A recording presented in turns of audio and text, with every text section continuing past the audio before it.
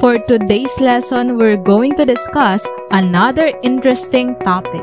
The Earth is composed of different features that nurture living things that have a big role in balancing ecological conditions. The interaction between organisms makes the relationship and connection of one another intact to maintain the balance in the ecosystem.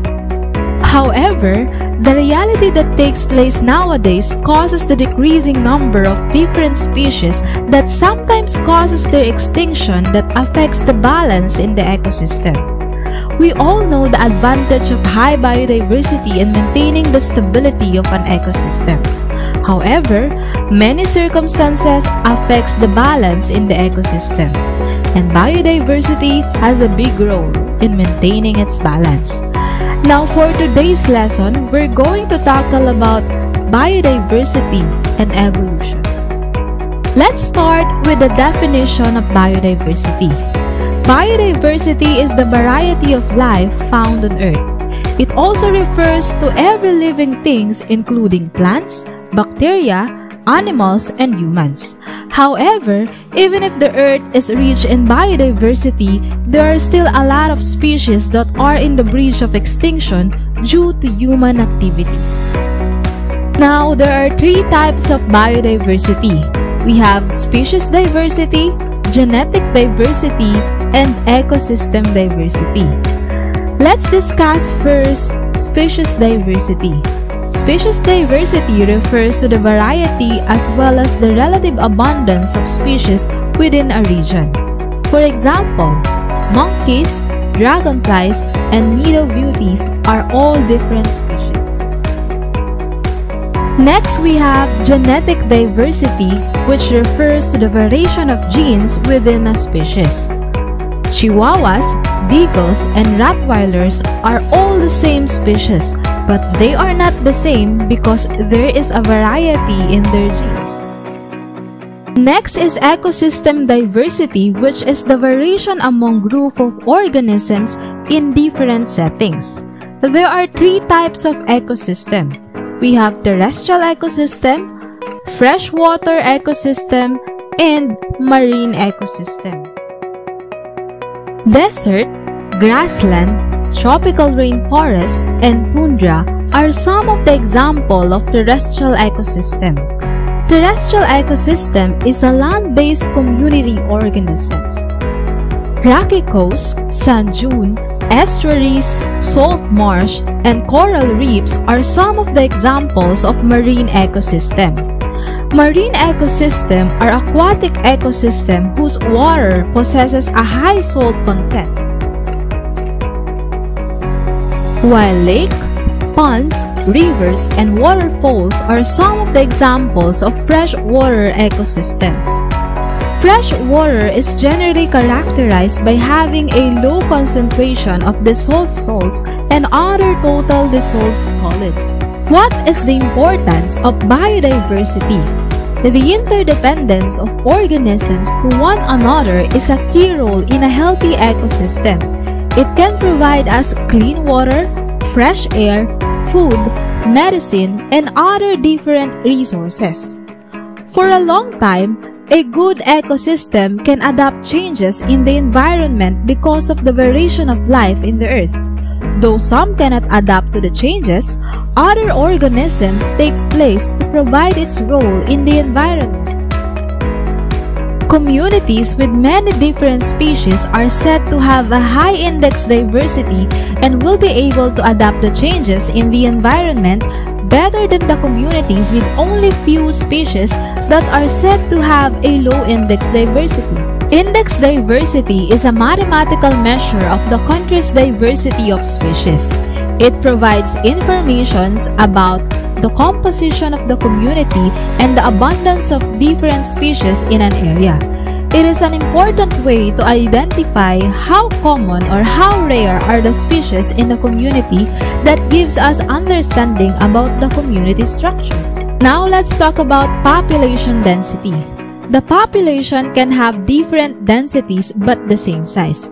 If we consider the number of individuals per unit, we are talking about the population density. Now, for us to get the population density, we need to get the number of individuals divided by the size of an area. Next is population distribution, which describes how the individuals are distributed or spread throughout their habitat. Most of the time, individuals in a population are not spread out evenly, and sometimes they live in different patterns like clumps, dispersed, or evenly distributed. The pattern may reflect the characteristics of the species or its environment. Let's talk about first uniform distribution, or also known as even distribution. This pattern maximizing the space between two individuals. They tend to space themselves from others to maximize the consumption of the resources. Next is clump distribution. It is the most common pattern of distribution in nature.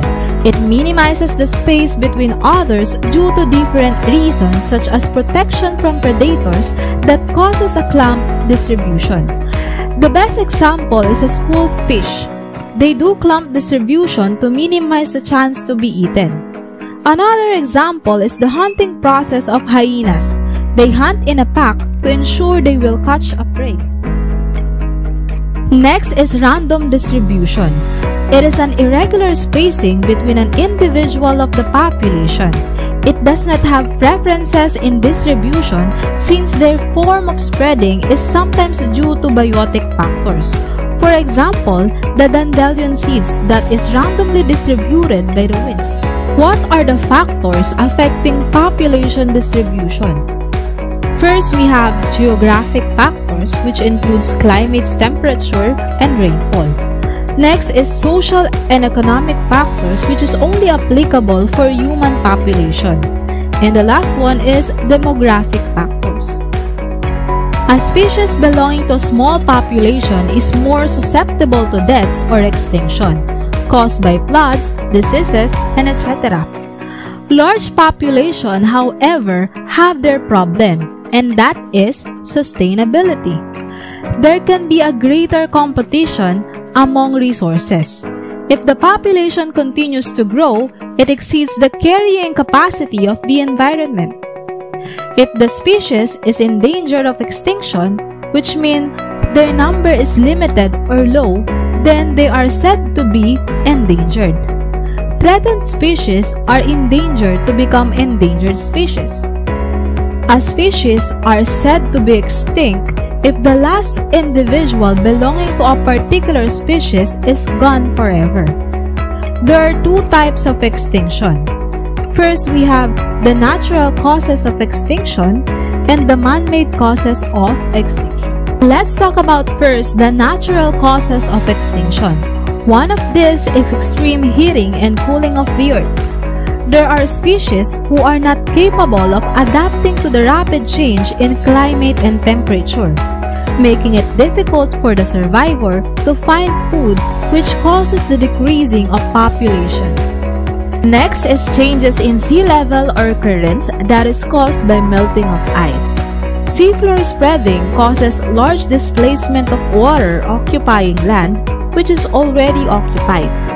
Aside from that, gases from volcanic activity mixes into water that changes the chemical composition, making it uninhabitable to other species. Next is asteroid or cosmic radiation, which can cause gene mutation that can weaken a species' gene pool. Next is acid rain. Acid rain forms in the atmosphere when sulfur dioxide or nitrogen oxides mix. The mixed chemicals can be absorbed by the water droplets from the clouds and fall to the earth as it precipitates. It increases the acidity of the soil as it hits the ground that affects the plants. Next is diseases, epidemic, or even pandemic. Changing climate loses the ability of the species to fight diseases.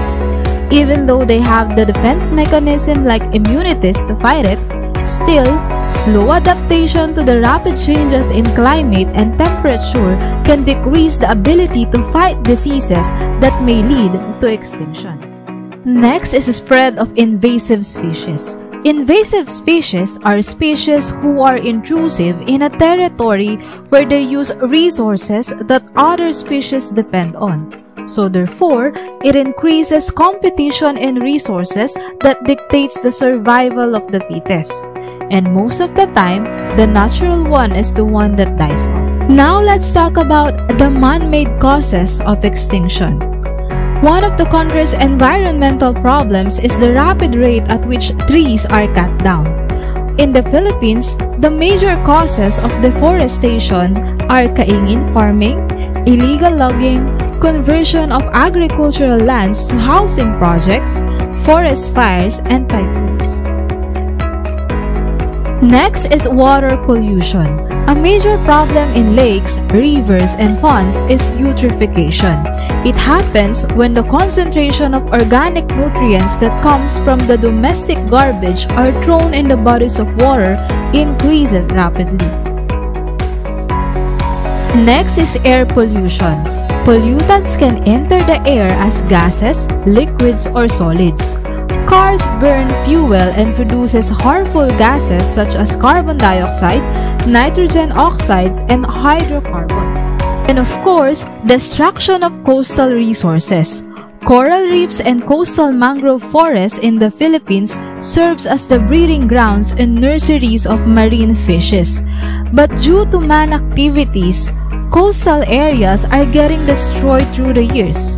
Some of these activities includes deforestation, agricultural activities, mining activities, dynamite fishing, moro-ami, coastal areas conversion to beach resorts, residential areas, and even over-harvesting.